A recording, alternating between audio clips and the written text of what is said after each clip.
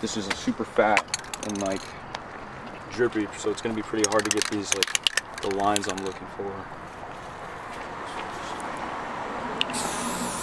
Okay, yeah, so that's very fat. Outline.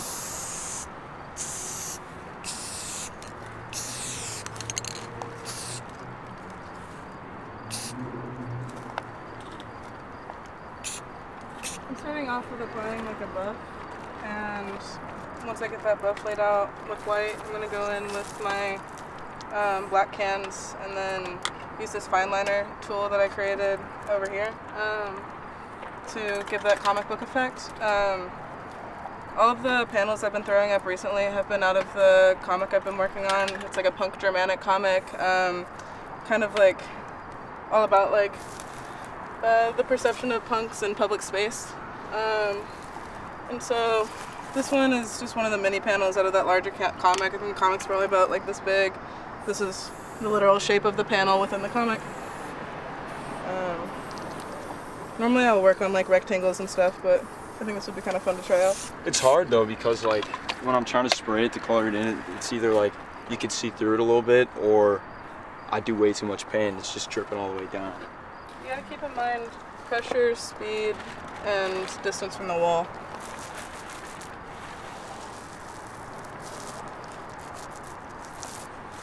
Alright, since it's dripping so much, this guy's just gonna be wearing mascara and he's crying. What a bad day. It's hard also because the texture of the wall. Yeah, this is Super just normal white house paint. Most people use like a thin version for buff, but I kind of just apply straight to get the most coverage, especially on like rocky textures like this. What is buff? Buff is what you'd like put down prior to painting just so you can get like a fresh slate under. I like having like a lot of like things going on in the background, so like generally like when there's like other graffiti popping through on the sides and stuff, like I'm a big fan of that kind of stuff. Some really nice work. Thank you. So you're going over really nice work that's been there for a long time. There was already stuff over it. This black and white though? Yeah. Now should look out. I'm saying like, Not this really. shit's been here for years. Yeah. It's like a respect thing. I hope it's sick.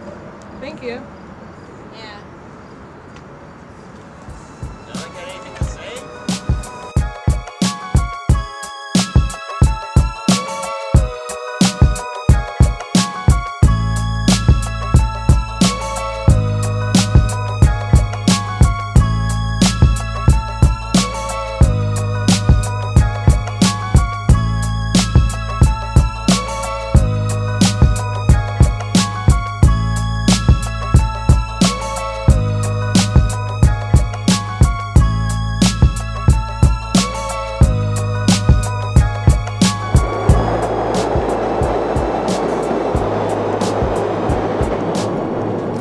Basically, like I had come out here a few months ago, and you can kind of see like the ridges of where mine used to end. And like I think that's something, especially in the yards, that I got very used to, is the idea that like it's kind of like a big aspect of graffiti is that like none of this is permanent. You know, whether the city comes and buffs over it themselves or whether another artist gets to it. The amount of times I would come back like literally later in the same day just to try to show somebody my piece and it would already be covered. I think if you can find some appreciation for the impermanence of it, it becomes like a lot easier. And also like you can make this more lighthearted, you know, it's really easy to get sucked into a piece, but knowing that this won't be here forever kind of takes a little bit of the weight off.